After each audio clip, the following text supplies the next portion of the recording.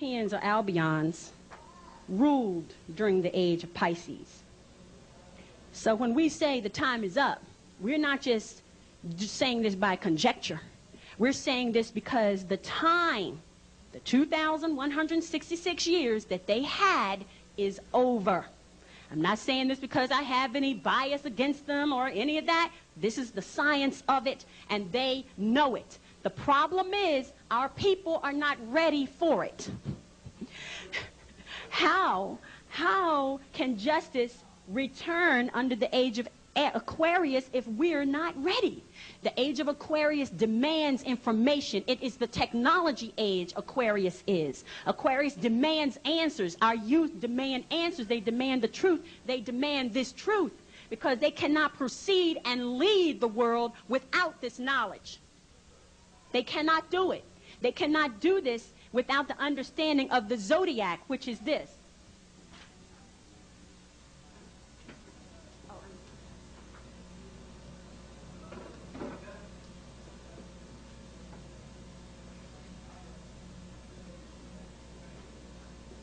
Zodiacus is the ancient name of the term zodiac. Zodiacus implies the first woman, who is this.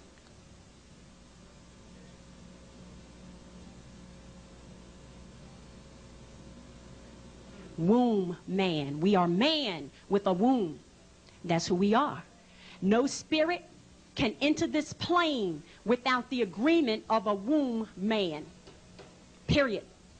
We are the vehicle. We have a covenant with the cosmos where we agree to bring those spirits, which we call monads, from the astral plane and summon them to this physical plane. And it is only through the womb man that they can leave, exit, and then reposition themselves in another plane. All of this relevant to all law.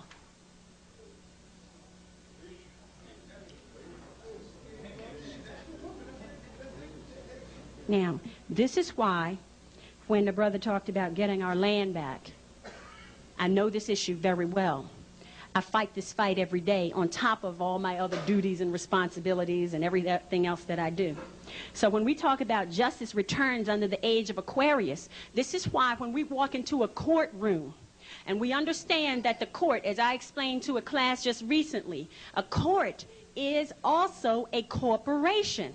They don't hide that from you. They put it right on the seal, right behind the judge. And they tell you that this court was incorporated in 1878, whatever it is. This court was incorporated, and what words do they use? Founded. So when you see the word founded, and you see the word established in, it already tells you that they're a corporation.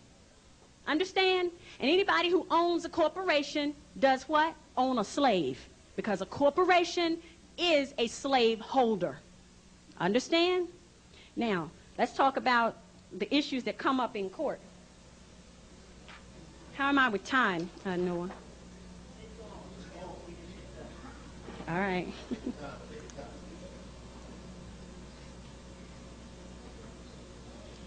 The point I want to make real quick relative to going to court and getting land back and all these issues and all these injustices that have been done to us. When we participate in organizations that take us off our square, that adds to the chaos and the confusion. So it's better not to join anything at all and just be yourself if you're not going to be a Moor. But even if you're going to be a Moor, understand that sovereignty is an individual thing. Don't go into court talking about, I belong to such and such organization. And be clear about that, because as soon as you say an association, an organization, a business, a firm, a corporation, you're talking about slavery. And they love that language because you're putting yourself right in their jurisdiction as soon as you say it. But you go in there and say, I am. Well, what organization do you belong to? Well, none. They do not know how to deal with you. But as soon as you say corporation, because they're a corporation and they speak the corporate language and they have corporate policy, they'll love you to say that. So the first thing they're going to do is, how are we going to get some money? All right? Because that's the name of the game, money. Now, let's talk about who they are, why they exist, these courts.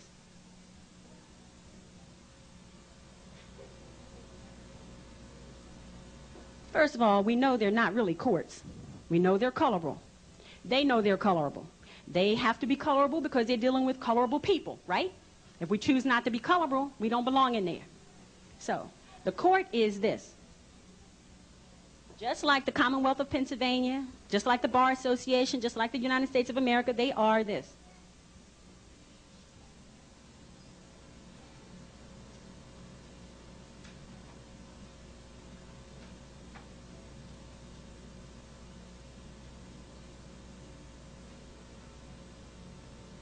They are a private nonprofit corporation. If you get some mail that belongs to me, do you go and show up and say you're me? No, you can't do that. So if a private nonprofit corporation sends you a document and you have no contract with them, why should you go up and debate the contract? Because if you don't have a contract, right? If you don't have a contract, you don't have a contract. It's as simple as that. You don't need to go there and say all that. Just say, because here's my status and this and that and the other, right? Don't go in there trying to debate whether you owe money on the contract or not. The bill was too high and all that. And I'm not saying that because of what you said. Understand that. If you don't have the contract, why are you discussing the bill? It doesn't make sense, does it? First, you have to have a contract. So the first thing you need to understand when you walk in there, I don't care what the issue is. Here's the question. And I write things down, specific things I write down, because when I write them down, I'm spelling. Understand?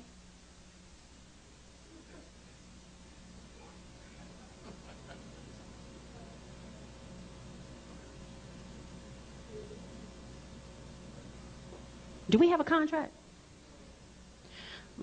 If I rescind my birth certificate, do I agree to belong to the corporate ward state that calls itself the Commonwealth of Pennsylvania, which is a private nonprofit corporation?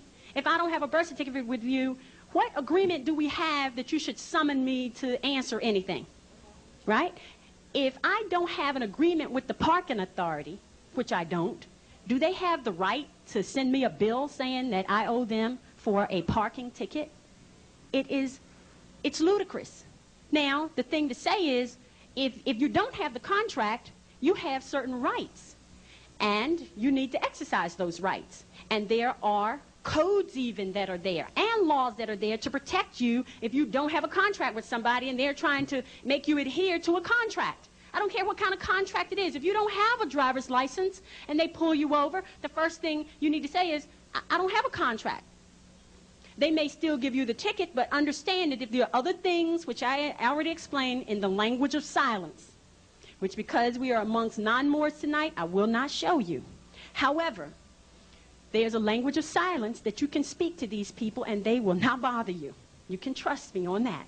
However, if you are not comfortable and you happen to get off your square and you get the ticket and you have to go to court, that's the first thing you have to say. I don't have a contract. And all of these courts, because they are corporations, the only type of policy they can deal with is contract policy, not contract law, contract policy. So the first thing you must ask is what? Do we have a contract? And if the answer is no, then I'm here under threat, duress, and coercion. You are violating my rights. It's as simple as that. You have no other reason to be there. Does that make sense? Okay. If the state comes in and says, you're not treating your children right and we want to take them, right? The first thing you have to say is, state, do I have a contract that says I gave my children to you? Did I, at what point, produce the contract? Produce the contract. If you send me a bill, and understand that if you belong to the corporate ward state, you can't make these arguments because you do have a contract, which is the birth certificate, which is the marriage license, which a marriage license is your contract, is the woman's contract with the state and the man's contract with the state. It's not a contract between the man and the woman. Never was, never will be. Unless you have a prenuptial agreement or something else, you don't have a marriage contract with the one you think you love. You have a contract with somebody else who becomes a third party to your life, always, till you rescind the contract. All right? Because that's not how you get married. Marriage is under all law. All right? And then what you're responsible to do is to place the oath that you take between the two of you on the public record. Where? Where do you place information on the public record? Do you know? With the county. The counties are ancient. They belong to us. They belong to us. Our ancestors named the counties. Our ancestors formed the counties. Our ancestors set up the government of the counties, and the counties operate according to common law, which is royal law, which is Muslim custom.